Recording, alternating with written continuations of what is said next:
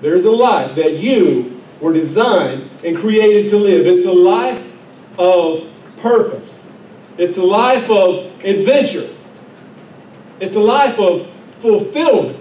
And that's the life that you were created and designed to live. And some of you, maybe you hear that this morning and you say, well, Jeff, if I were created for that, if I was planned for that, if that's what I was supposed to live, then why am I not living it? Well, thinking about that question made me think about middle school. How many of y'all wish you could go back to middle school? Ain't nary a hand being raised in the whole place.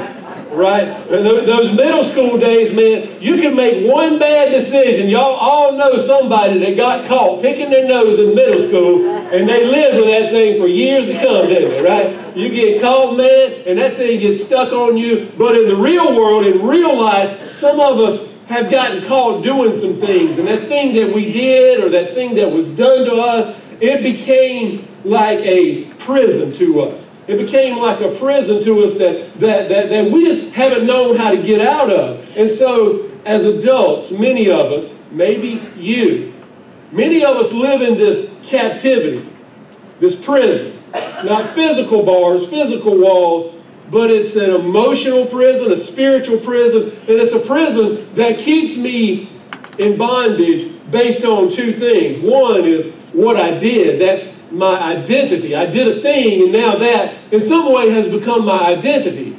Can you identify with that?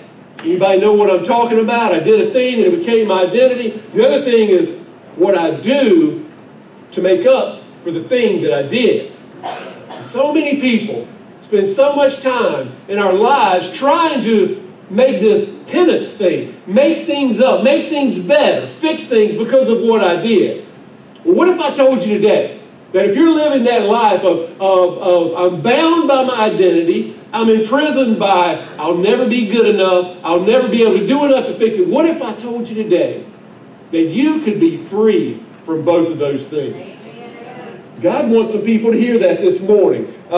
He wants to free you from both of those things. Every morning, these days, every morning, when I wake up, there is something that's waiting on me every morning when I wake up. I get up, I put my shoes on, and I walk down the hall, and there's a crate that has our little dog, Blue, which ain't so little anymore. Blue is not a puppy, she's growing up. Blue is in that crate, and she's in there, and she's been asleep, but when she hears me coming down the hall, she's ready to get out of there.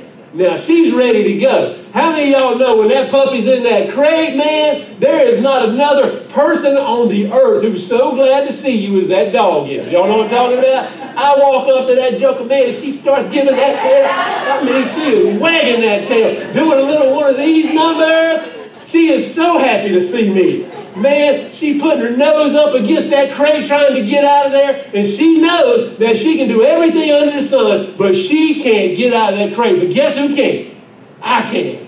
And I want to get her out of that crate. I want to get her out of that crate because it does something in my heart to see that she's in there and she can't get out on her own. And so I want to get her out so that she doesn't have to spend more time in captivity. I open that crate, she comes running out, and she is free. You have a heavenly Father that looks into your life right now, and He sees how you are inside this crate of your life, this cage. You can't get out of it. You can't get out of it, and there's nothing you can do. You can try to be a good doggy. Right? Blue can be in that crate and she can know that, well, if I just don't be loud and wake them up, if I don't just scratch all over the thing, if I don't chew up all of my toys, maybe they'll let me, maybe they'll let me out. But really, what she can't understand is that I want her out of the crate. And your Father wants you out of the cage that has become your identity because of the thing that you've done, because of what they've said about you, because of past seasons. He wants you to live in freedom. And that's where we're going this morning. Your life is about more than just finding freedom. There is a freedom that's going to produce things in your life. And so if you have an outline this morning, the title of our message is Fruit That Flows from Freedom. fruit that flows from freedom. It's got to come from somewhere. And so here's what we're going to do. We're going to talk about how can I experience a freedom.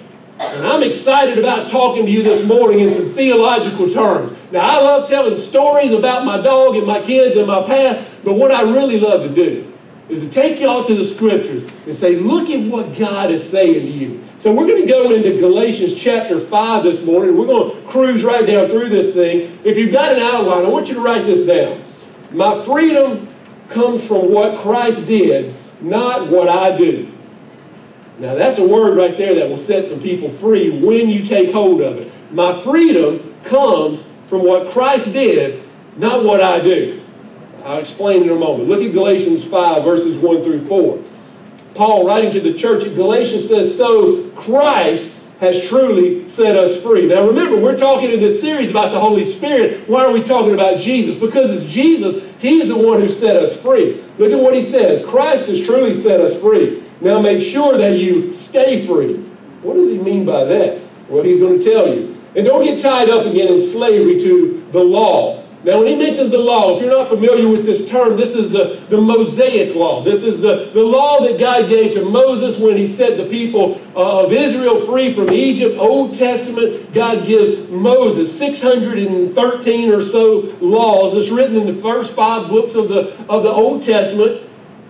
And God gave them these laws because the time had not yet come for the once and only sacrifice that would come and pay the price for their sins. And so this law was a system of telling people, these are the ways that you live your life. If you will do these things, God will be pleased with you.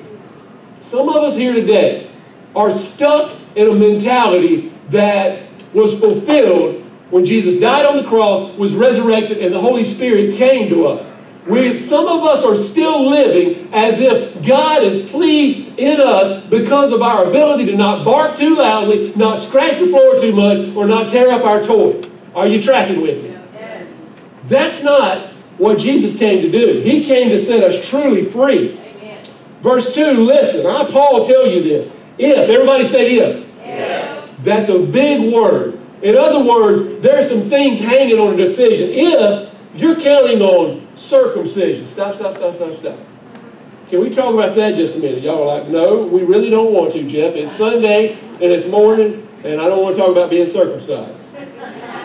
Well, we're going to anyway. And I don't want to be crass with this. I really don't.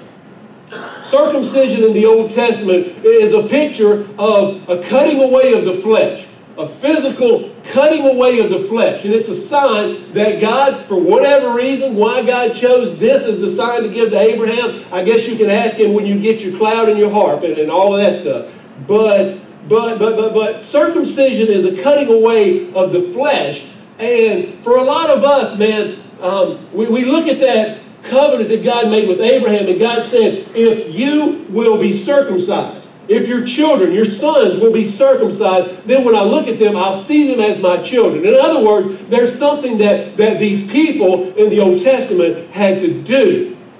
Paul says, if you're looking, now listen, I want you to get this, because this is what all of New Testament faith hinges on. Paul is saying to these people, this church, this new church in Galatia, if you are counting on anything that you do to bring pleasure to God, you are missing the point. He says if you're counting on circumcision, you could say that you could substitute maybe if you're counting on church attendance, if you're counting on the amount of money you're giving, if you're counting on anything that you're doing to make you right with God, then Christ will be of no benefit to you. Why did Paul say that? Because if we could do it on our own, if we could be good enough, be perfect, and not need a Savior, if we could do it on our own, we wouldn't need Jesus, would we? But how many of y'all know we can't do it on our own? Have you ever tried to start off a new week and say, I'm going to be good this week? I'm not going to Starbucks and spend the money I don't need to. I'm not going to cuss when I hit my finger with a hammer. I'm not going to reach back and swing at those rotten kids in the minivan. Right? I'm going to be good. How long did that last for you? Right, exactly. then Christ will be of no benefit. He says, I'll say it again, if you're trying to find favor with God by being circumcised, you must obey every regulation in the whole 613 laws that Moses wrote in the first 5, and you can't do it. And it says in verse 4, if you're trying to make yourselves right with God by keeping the law, you have been cut off. And I like that phrase because he was just talking about circumcision. Circumcision is a cutting away of the flesh, as if I could stop my own sinful desires. We've all tried, but we haven't been able to do it. Circumcision says, stop doing the things you're not supposed to. Start doing the things that you are supposed to do. But when you're leaning into that law-based living, you're cutting yourself off from Christ. What? Yes. Paul says, when you're living that way, you have fallen away from God's grace. Now, I don't think y'all hear what I'm saying today, because this is not a message that is often preached, and it's not preached clearly enough in the church. We want to drag things from the Old Testament, the Ten Commandments. We want to drag things from all of that and put it into the New Testament and say, well, I got to do these things, and I can't do those things, and I'm going to follow Jesus. And I'm just telling you this morning, what Paul writes consistently throughout the Gospels is quit trying to live out the law. Quit trying to be perfect. Quit trying to be good enough and focus your eyes on what Jesus already did. Amen. Focus your eyes on what Jesus did. My freedom comes from what Christ did, not what I do. You want to experience freedom? You want out of the crate? Quit worrying so much about not scratching, not tearing up, not barking. And start getting your eyes on the one who's coming down the hall and has the ability to unlock your cage and let you out, because he wants to let you out. What happens when he does that? Well, this is an amazing thing. But when God sets us free, when Jesus paid the price and he offers it to us and we accept his offer, his sacrifice, we become free. And being free from the law, write this down, allows me to focus on love. Being free from the law allows me to focus on love. Just think about that statement for a moment. If your whole interaction with God, if your whole idea of going to church, like so many people that come to church or don't go to church, have this idea that church is about a system of rules. If I start going to church, they're going to tell me I've got to start living this way, and I've got to stop doing these things, and I've got to hang around these people and stop hanging around those people. And that's not what it is at all. What we're going to see in the Scripture is that when we set ourselves free and we climb out of the cave, and we're no longer bound by the crate of the law, which holds us in our identity, that I can't be good enough. That's how those people knew me. I made mistakes back there. The freedom in Christ says, I don't have to be good enough. I don't have to be perfect. The law says be perfect. Grace says, you're good enough just as you are. Amen. God loves you, warts and pimples and all. Come on, somebody. I like that.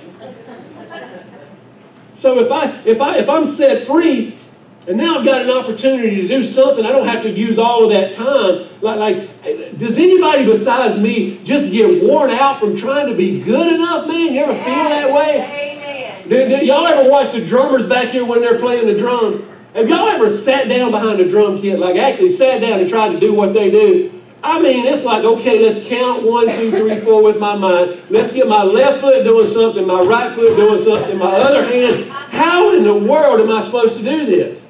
I have sat down back there, and it sounds like the bell's about to ring, like the roof's about to. You hush your mouth right now. I have got rhythm, Miss Zumba lady. That's what keeping the law is like. It's trying to keep all of it going, and it's impossible. When we're able to stop thinking and spending all of our time and emotion and energy and waking up thinking, oh, I got to be good today, going to bed at night, God, please forgive me for all the things that I did. Do you realize he already forgave you at the cross? That's done. So what do I do with all this free time that I have? Look at verses 13 through 15. You have been called to live in freedom, my brothers and sisters. You've been called to live in freedom. Get out of the cage. But don't use your freedom to satisfy your sinful nature. What does he mean by that? Oh, okay, so God has forgiven me. I've been forgiven. I can do whatever I want to. I can go have fun. God's already forgiven me. I believe in Jesus, so I can just go live however I want to. No, that's not how it works. He says instead, use your freedom to serve one another in love. For the whole law can be summed up in this one command. Love your neighbor as yourself. All 613 of those laws are leading to this place of loving God and loving people. But the problem is we can't satisfy the requirements of the law because we're not good enough. Verse 15, but if you are always biting and always devouring one another, watch out. Beware of destroying one another. Does that happen in the church of Jesus Christ? Do Christians bite and devour one another?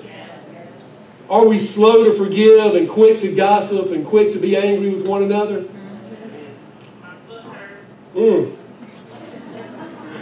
Being free from the law allows me to focus on love. How much of a difference in the world could you make, man, if you stopped looking back at what you did and what they said about you and who you were, and you get out of the crate and you start looking up, stop looking back, start looking up, say, Jesus, He loves me. He is for me. Yes. How could you live that way? If Jesus really is for me, then He puts people in front of me. If I'm bold enough to step in front of them and just love on them and hug on them and listen to them and be there for them, be empathetic towards them, is God not going to bless that and give me a great joy in my life? That's the point of freedom. So, God wants you to live a life that's focused on loving other people. But we live as if it's up to us to pay for our own sins, don't we? That's the way we live sometimes. But Jesus paid for our sins, and He sent the Holy Spirit to live in us. Next thing, Christ paid for my freedom. The Holy Spirit guides me in freedom.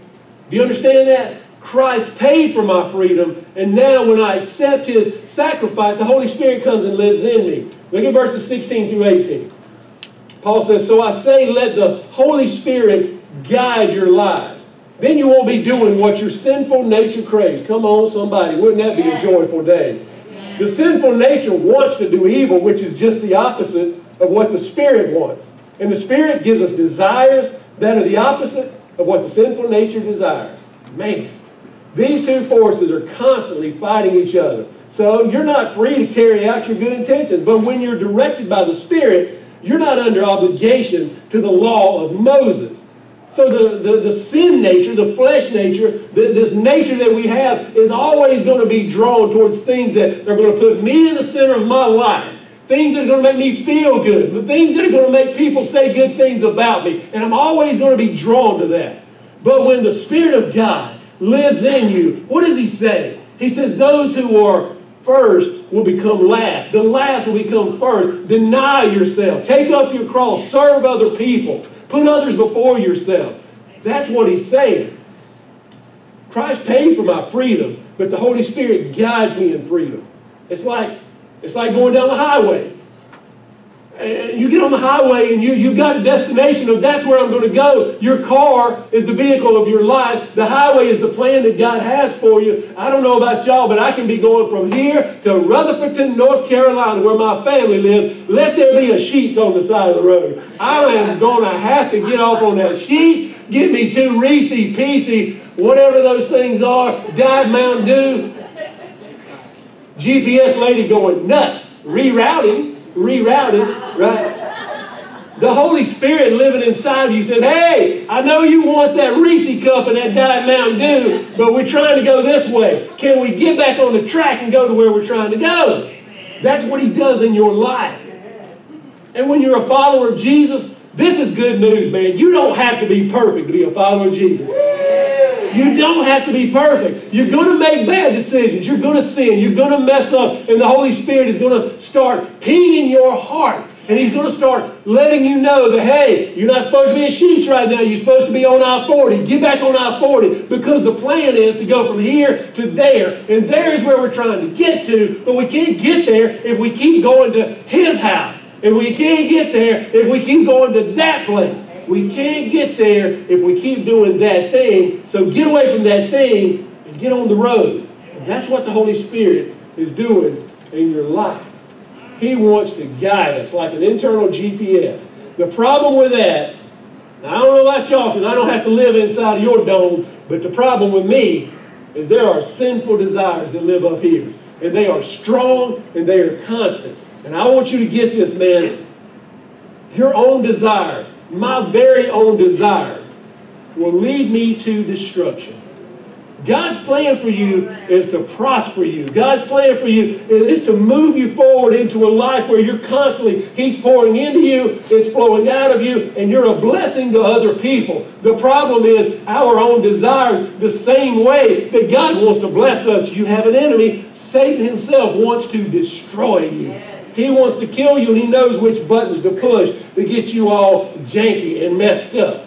Look at verse 19. When you follow the desires of your sinful nature, it's not your neighbor's, nobody else made you do it. It's your sinful nature. It's my sinful nature.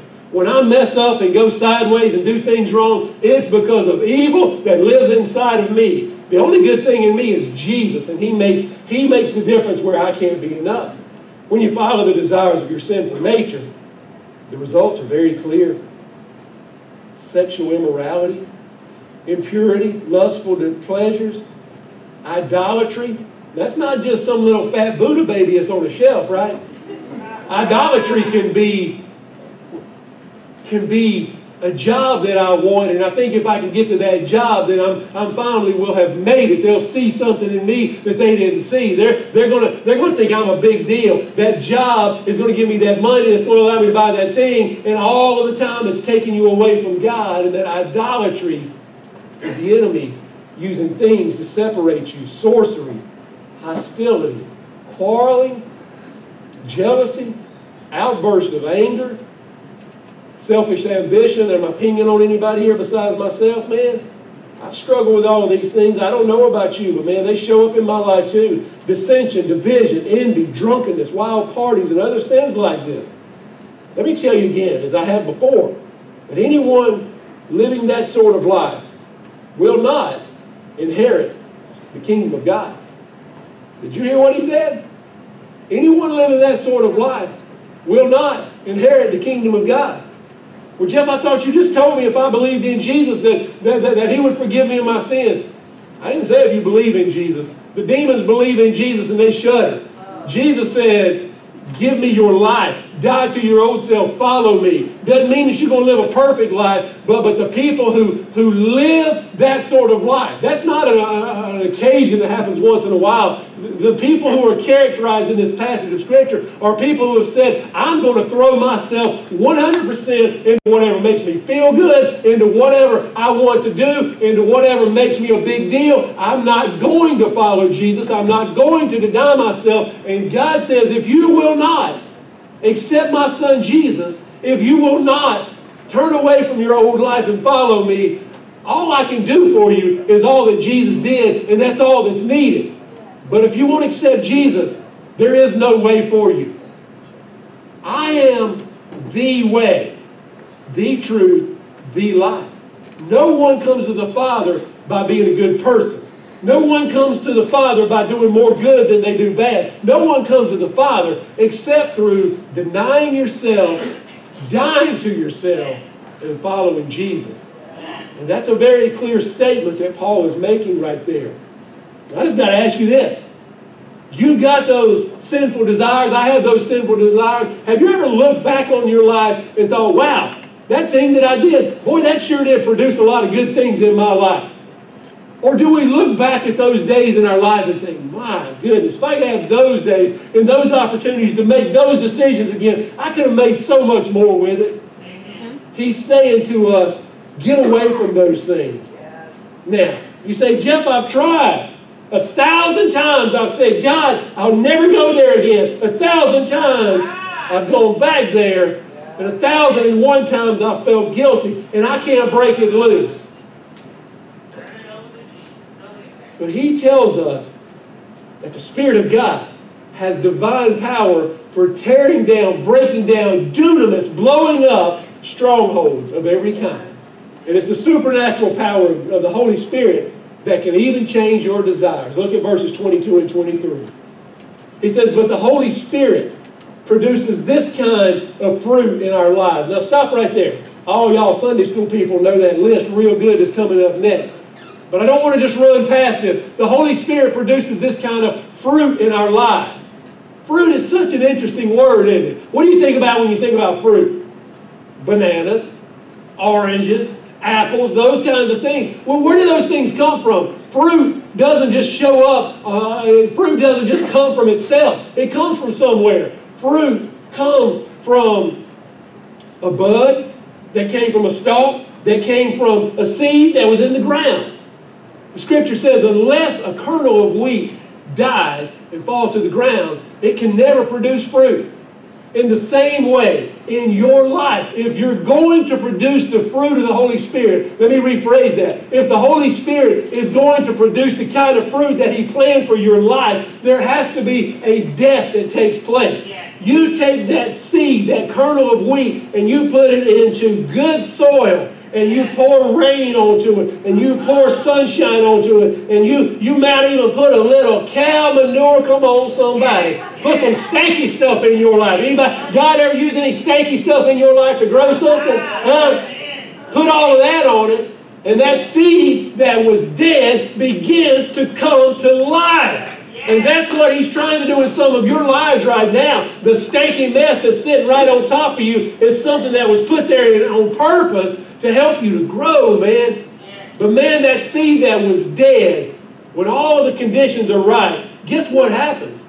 David said this last night. You can take a kernel of corn and lay it on the table, and it's dead as a hammer. It's never going to become something else.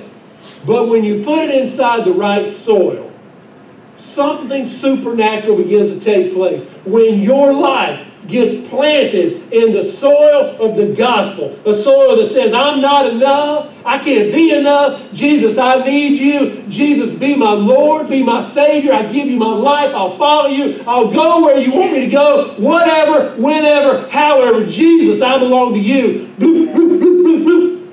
That thing begins to grow. It starts popping through some hard soil. It starts to pop out leaves. It starts to pop out buds. And what does it look like? It says the Holy Spirit will produce love. Yes. Caring more about the other person than I care about myself. I love it. No, I don't. I ain't even going to say that lie. I do not love a Hallmark movie. All that Hollywood stuff. I mean, but you see all this Hollywood stuff.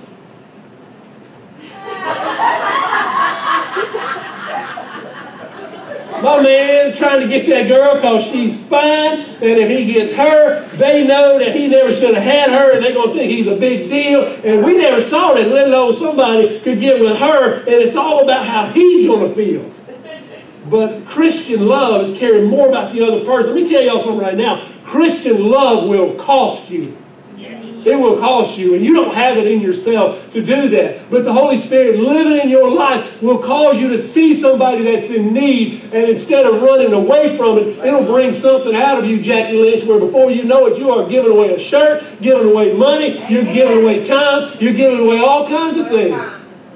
And love turns into joy, because when I glorify God by the love that I show to other people, come on now, stay with me. When I glorify God, that's the thing that He created me for. And so I'm glorifying Him, and He returns joy into my life. And that gives me peace. What's peace?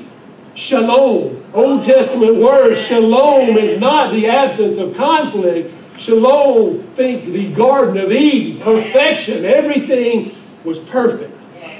You're not going to live in a perfect world in this life, but He can bring shalom to your mind. Patience. Now, if y'all need patience, just come work with me for a week. I'll show y'all how to do it. I got this one nailed. If you don't believe me, just ask that woman that was 4 cars ahead of me at that little off-ramp at Los Tres when I was banging on that door. Go, woman, go! We're all going to get run over back here. We're going to get killed. You got to go! Just as patient as I can be. Don't y'all even worry about it. Jesus, I need you now. Yes, I do. He says it'll produce kindness in us. A kind word turns away wrath. He'll produce goodness. He'll produce faithfulness. Man, You get close to God and start living for Him. You used to worry about, does God love me? Is God for me? You get your eyes right on Him, and that faithfulness thing, you're going to be stuck like there's some gorilla glue on you to Jesus. You don't even want to turn and go to those places you want. I mean, you're going to be crazy telling me, I can't wait to get to church on Sunday, right? That's how He changes our desires. Gentleness, self-control. And then He says there's no law against these things. You are not going to go to any country on the face of this earth and they're going to tell you, we're throwing you in jail because you were too patient with somebody today. That's what He said. There's no law against these things. Why is all that so important? Because He can change our nature. And our nature is going to be outrageous and sexual impurity and lust and greed and all of these things. We get it, man. We're all just people here. You ain't no different than anybody else. We all got that same junk going on. The preacher struggles with it too. Come on, somebody. Don't look at me like you're all crazy in the eyeballs. But Jesus is enough. Jesus is enough, and He will change our desires. And the last thing is the life that God planned for me is made possible by the Spirit. Verse 25, He says, since we are living by the Spirit, let us follow the Spirit's leading in every part of our lives. Since we're living by the Spirit, who is it that's living by the Spirit? Only those who have said yes to Jesus. I've given you my life. God, I've got to humble myself. God, I can't do it on my own. God, I tried it up there and back there so long. I'm so sick of that, God. God, I need Jesus. Jesus says, I love you. Jesus, I need you. But when a heart says, God, I'm sick of being in this crate, sick of being in this cave. I want freedom. I want freedom to go and be a blessing to other people. I want freedom to live the life that you tell me that you planned for me. Yes. I want freedom to fail and to struggle and to move forward and to become the person that I know you can make me to be.